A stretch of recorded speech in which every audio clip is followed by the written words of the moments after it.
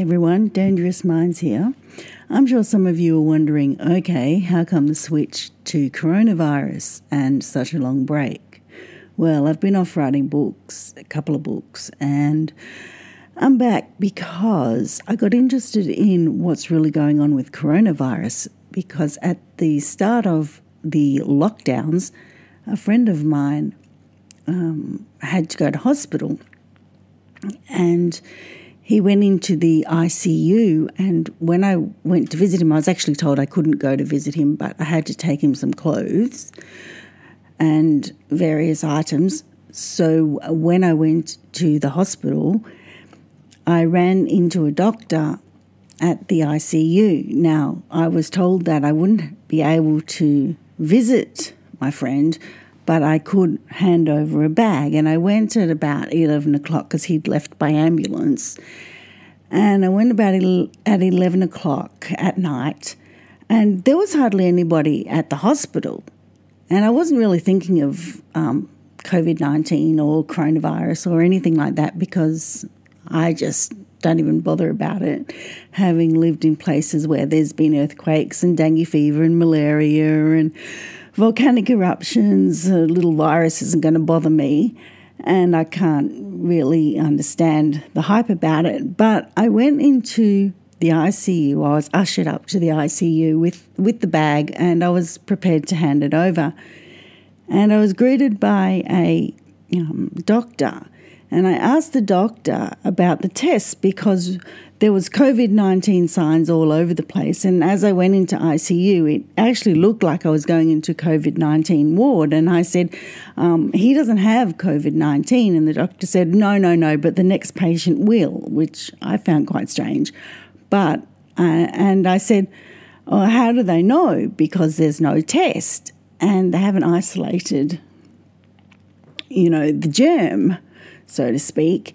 And he said, oh, no, they did that ages ago. And I looked at him and I thought that was odd too. Anyway, I didn't want to cause any problems. And he said, do you want to see your friend? I said, well, yes. I was actually quite surprised that I was allowed to go in, especially, 11:30 at night. ICU, COVID-19, yada, yada. So as I walked in, there was a dummy behind a curtain that was half pulled away with a glass partition behind it. And I actually thought it was a patient because it looked like a patient and had all these tubes and all sorts of things coming out of it. And I thought it was a patient, but then I noticed that its feet looked wrong. So as I walked by, I literally backed up and had a closer look and realised, that's a dummy in ICU. This is very strange. And I asked the person passing me, I said, what, a nurse. And I said, why is there a mannequin there? And she said, oh, that just came in with the COVID stuff. And I thought, okay, fair enough. And the more I looked around as I visited my friend over a couple of weeks, the stranger things became. So when he came out of hospital and things settled down, I decided to investigate further. And I found some interesting things. I think I should share them with everybody, which is what I'm doing. So if you're interested, please pay attention, because I think it's very important. And those of you who aren't, and that's fair enough. It's up to you whether you want to listen. I just felt an obligation to bring this information to anybody who's interested. So this is my series, and it will continue until I run out of research, of which I have amassed quite a bit. Thank you for listening, and thank you for subscribing to my channel. Hi, everyone. There have been a lot of people that have been waiting for this video for a long time, and the delay has been because the more I looked at this, the deeper the rabbit hole went, and it was unbelievable. And I want everybody to know that, yes, there is something to be concerned about, but it's not the COVID-19. There's other things that we need to be really concerned about.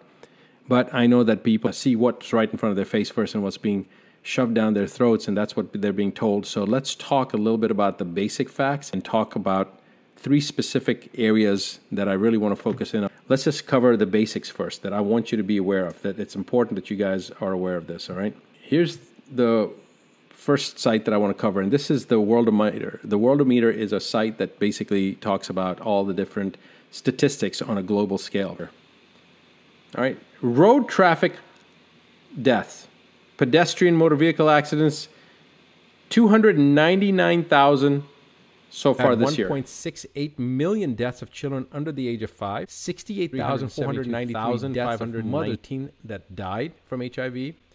We've had over 1,819,000 HIV number almost people infected, 1,820,000 so far this year. Deaths from cancer alone so far this year. And this is something that I've talked a lot about. Like, if you're worried about coronavirus, why aren't you worried about cancer? Because your incidence of getting cancer in at least North America is 1 out of 2 men and 1 out of 3 women will get cancer sometimes in their life. That's what the statistics are. But I think that's based upon the hysteria that's been promoted by the government and by the powers that be. And of course, people are going to blame me for being irresponsible by saying that, you know, I'm promoting and downplaying this serious issue. Nobody's saying that people haven't died from the coronavirus. Okay? Almost 300,000 people have died just in car wrecks, motor vehicle accidents this year.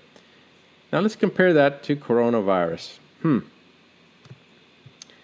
the number of people that have died of coronavirus, 13,050, with 95,000 recovered. Why isn't the media talking about this? This is a self-limiting disease, but I want to show you something about the coronavirus that's very, very important. There's going to be a number of things we're going to discuss, but again, this hopefully puts it into perspective, okay? Now, if you really wanted to understand what a 0.1% is, because remember, that's 13 million people have died on the planet so far this year, and only 13,000 have been due to the coronavirus, okay? Here are the numbers again. 13 million deaths so far this year, of which 13,000, or 1/1,000th, have been coronavirus related. Let's make sure my math is right. 13,000 would be 130, 1.3, yep, 13 million. So 1 out of 1,000 have died from coronavirus, and yet people are losing their gourd about this. Green Med Info had a pretty good executive summary on this, so I'll just kind of, I found this amusing. The world is suffering from a massive delusion based on the belief that a test for RNA is a test for a deadly new virus, a virus that has emerged from wild bats in China, supported by the Western assumption that Chinese people will eat anything that moves. Now, I found that amusing, and that's basically, in a nutshell, exactly what has happened. Now, this is what I really want to talk about from the testing aspect. We're going to talk about the testing, we're going to talk about toxicity, we're going to talk about 5G, because that's been a big issue, and there is a real issue behind that. And then we're going to talk about the censorship and what's happened, and then we're going to go into this in a much more deeper component. And just so I can show you something real quick, I want you guys to all be aware of this. This is actually my outline, and those of you that know me know I'd never make an outline. So this is really the outline. We're going to talk about the background, testing, nuances about the coronavirus. We're going to go into the coronavirus history. We're going to go into the 5G networks and the health implications of that, and then we're going to talk about what you can do. All right, so we're going to go through this, and I've got a lot of different references that I have gone through and gathered. But anyway, let's come back to the RNA virus issue for a second. Now, scientists are detecting a novel RNA in multiple patients with influenza or pneumonia-like conditions and are assuming that the detection of this RNA, which is believed to be wrapped up in proteins to form an RNA virus, such as coronavirus, they're believed to be, that this is the equivalent of isolating the virus. Now, I want you to understand this. Nobody has ever seen the actual virus and isolated it. What they've done is they've taken the RNA components of it, certain components of the virus, and then tested for that, and they have made the extrapolation that this is what a person has, you know, they have the virus. Now, I'm going to talk about the testing and the false positives a little bit later, but let's just make sure that we understand this part. This is not the same thing. It is not, according to Green Med Info, and they're absolutely right, it is not the same thing when you see the RNA as if it's the actual virus that you're seeing that's causing the problem. And one group of scientists was honest enough to admit this. Okay, they were quoted in a study saying, "We did not perform tests for detecting infectious virus in the blood." Despite this admission, early in the paper, they repeatedly referred to the 41 cases out of 59 similar cases that they tested positive for this RNA, as 41 patients confirmed to be infected with the 2019 nCoV, which now is called COVID-19. Another paper silently, quietly admitted our study does not fulfill Koch's postulate. Now, who was Koch? Koch was a virologist, a bacteriologist that lived around the turn of the century in the 1800s, and he developed certain standards that are today considered to be the gold standard before you can make any type of a claim, validity-wise from a study standpoint, etc. Now, Koch's postulate states a number of different things, but these are the points that these studies did not fulfill Koch's postulates. First, you have to first purify the pathogen. In other words, you have to actually make sure it's that pathogen or whatever, whether it's bacteria, virus, in this case a virus, that it's actually the virus that's causing the particular illness that's being described. That's the first portion. Then you have to expose the susceptible animals. Of course, I'm not talking about humans here, but that's what Koch's postulate is, that you expose the susceptible animal to the pathogen, and then you have to verify that the illness that's being observed is actually produced by this, whatever this pathogen is. And then on the back end, once you've established that, then you should re-isolate and re-purify the pathogen to make sure it's actually the etiological component, that it's actually the causative component that's causing this issue to be there. Now, this is the basics of the Koch postulate.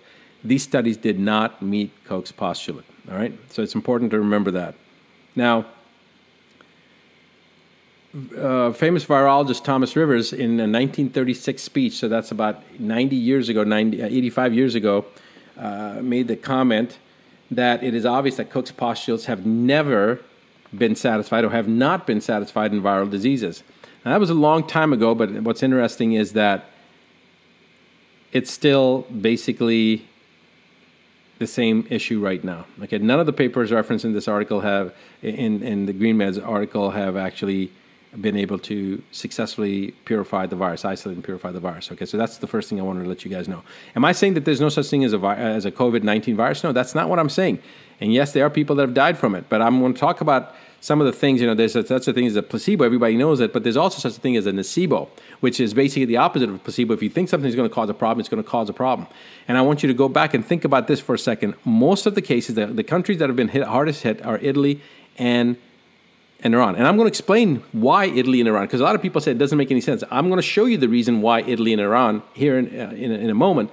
But Italy has already reported 99% of the people, over 99% of the people that have died from the coronavirus in Italy had other serious medical conditions.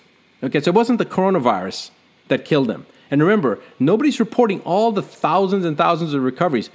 And the vast majority of the people have recovered, okay? Again, you go back to the Worldometer and you look at the coronavirus. And again, Newsweek was honest enough to report it, but the rest of the media is not reporting it. 95,000 people recovered. And most of these people recovered within 24 hours.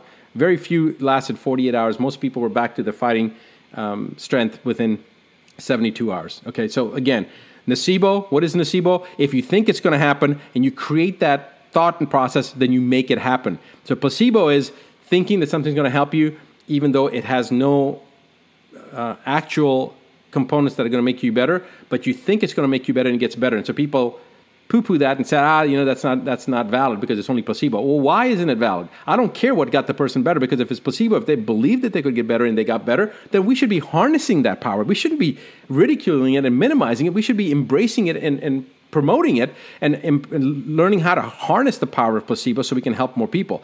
Well, nocebo is the opposite. Nocebo is if you think it's going to cause a problem and your mind starts thinking, oh my God, it's a medical student syndrome, okay? Because when you're in medical school, medical students start thinking everything that they're learning about that they've got that disease. It's the same thing. And it happens. It's nocebo. It's the opposite. So many of these people that could have died could have been nocebo. And I'm not saying people haven't died. There's some people that have had serious issues. And I've even had some friends of mine tell me, oh, well, these people were young, athletic, and healthy, and they're in the ICU. Well, remember, just because somebody's young and athletic doesn't mean that they're healthy. This happens all the time. You have marathon runners that drop dead right after a marathon or right before a marathon or during a marathon, and they've run many marathons. Well, how can a person who runs marathons drop dead? Well, they have very high lactic dehydrogenase levels. I don't know what their toxicity levels were, et cetera, et cetera. There's a biological individuality. There's a genetic uniqueness component here. But usually, most pathology comes from combination of one of two things. One, nutrient deficiency. Two, increased level of toxicity. So keep that in the back of your mind. Okay, let's move on.